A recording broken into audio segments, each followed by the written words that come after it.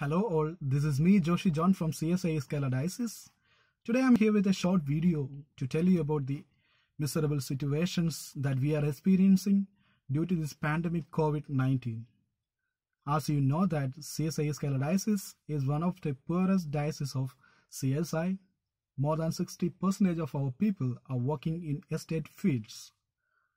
They are working under daily wages. If they don't have a job today, they will suffer tomorrow. That's a fact. And like it's been 1.5 months that we are under strictly lockdown. 1.5 months they doesn't have any jobs, and you can think about their situations. Our reverends, our missionaries, our church workers, they are struggling. And I would like to tell you about the people who are living inside the forest. They are under poverty. They are starving right now.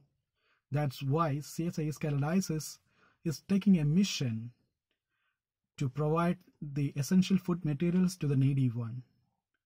I would humbly request you to be a part of this mission. Please pray for us. Please be a part of that. Thanks in advance. God bless you.